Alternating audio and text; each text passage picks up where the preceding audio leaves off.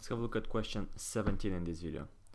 So Tom and Karen are trying to limit their son's Harry use of the family car. So for that they charge him 20 cents per mile. So he has to pay for driving. Now that price, he still uses the car more than the parents would like, but they don't want to raise the price. So they ask, what's the minimum increase in the weekly allowance to accept a fee of 40 cents per mile? So that matters.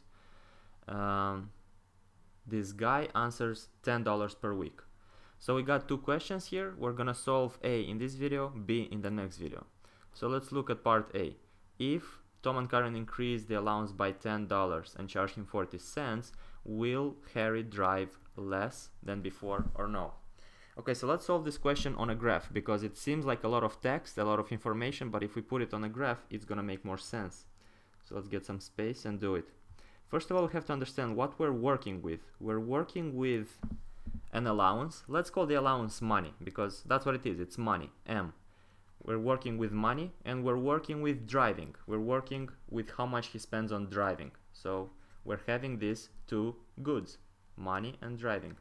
Let's draw the axis, and let's treat them as a budget constraint. What's going to be our intercept? And by the way, this is going to be all hypothetical. We don't know exactly the numbers, but the intuition is going to be enough for us to answer the question. Now, the intercepts are the maximum amounts that he can have. So if he spends nothing on driving, he will have a maximum allowance, a maximum number of money. Let's put it over here. And if he spends nothing on the allowance, if he spends everything on driving, he will spend, you know, a certain millage. Let's call it that. And this is going to be the budget constraint. So this is the initial budget constraint.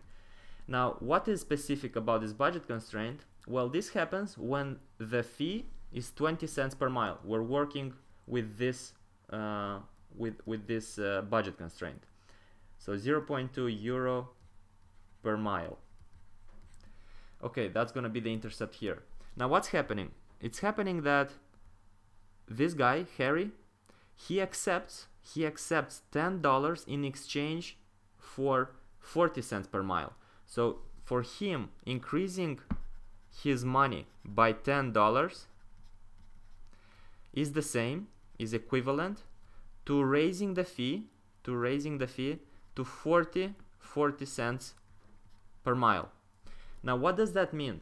What does equivalence mean? Equivalence means indifference. And what does indifference point to? Indifference curve, right? He's as happy as getting more money in return for driving less, because if driving costs more, he would reduce driving and compensate for more money to spend on other things. So let's try and plot this on our graph. What would that look like? Well, first of all, the allowance, the money increases, so the intercept would go up. The intercept would be higher by $10. So let's put it here, hypothetically, M plus 10. Now, because driving is more expensive, the intercept here has to decrease as well.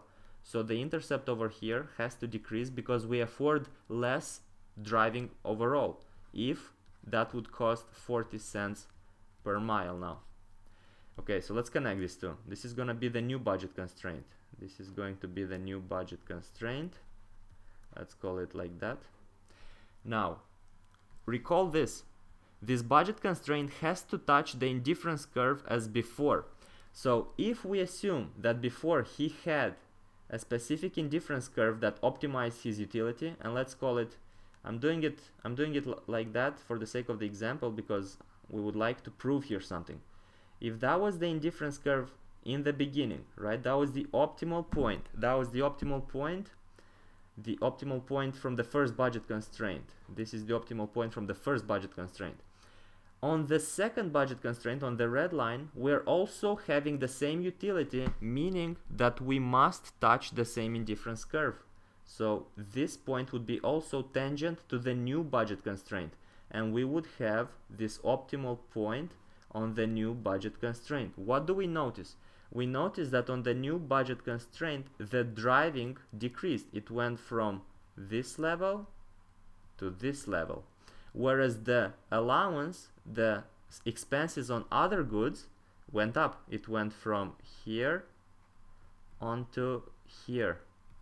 So will he drive less? Yes, Harry will drive less because it's becoming more expensive. He will trade off some driving for more money in allowance. That's what this exchange is all about. Hope this makes sense. In the next video we're gonna answer part B.